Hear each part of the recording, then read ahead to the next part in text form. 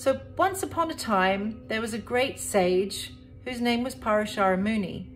He's considered to be the grandfather of Vedic astrology.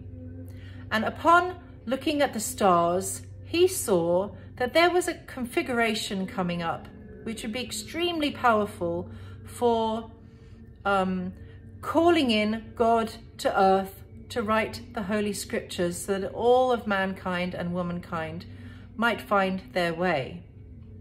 So Parashara Muni, upon seeing this great configuration, he approached a local fisherman who was rowing the boat that he was in at the time, crossing the river.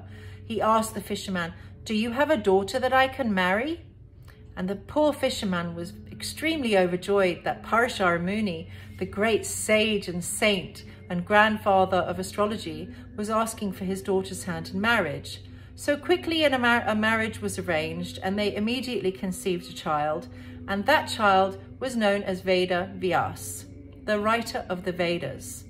This child was actually God, the eternal almighty Lord, come to earth to specifically write these ancient books known as the Vedas.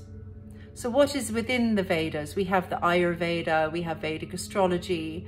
So Ayurveda deals with the body, with your health, with the health of your mind, the health of your life heirs.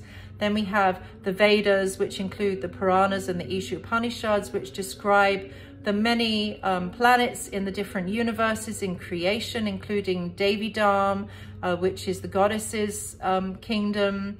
And we have Shiva Purana, which is about Lord Shiva, who has an eternal planet in above the heavens. And then we have the Srimad Bhagavatam.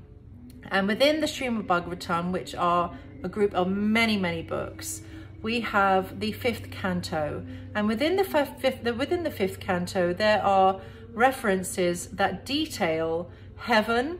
There's 7 layers of heaven, 7 layers of hell, the earth, and the eternal planetary systems, including the kingdom of God, which are not included in heaven, they are above heaven. So these spiritual truths were compiled by Veda Vyas, written by Veda Vyas many hundreds of thousands of years ago, and they are known to be the most ancient of all scriptures known to mankind. All religion sprouts from the Vedas. Vedic culture, the Vedic civilization, was the first civilization known to mankind, and it was a very high vibration civilization where people lived very, very long, and they were extremely spiritual, very pious, very kind, and people were extremely dedicated to God. Then 5,000 years ago, when Lord Krishna came to earth, he, upon his leaving this world, taking the kingdom with him, upon that, all of the continents broke apart, and the one landmass, which was known as Bharatavarsha at the time, split apart into the many continents that we now have. And this is why Sanskrit is said to be the mother language of all. And actually, it goes deeper. Sanskrit is the language of the gods. Hence, we hear from the gods what these eternal realms and the temporary realms of heaven and hell are like in great detail. So to save people time, I condensed these incredible teachings into my book, Woman in Red, Magdalene Speaks, taking people on a journey through the 7 layers of hell and the 7 layers of heaven into the eternal realms of the eternal planets and ultimately into the kingdom. I did this for your spiritual benefit so that you might understand the goal of life and how karma works. So please take the time to read the book if you can.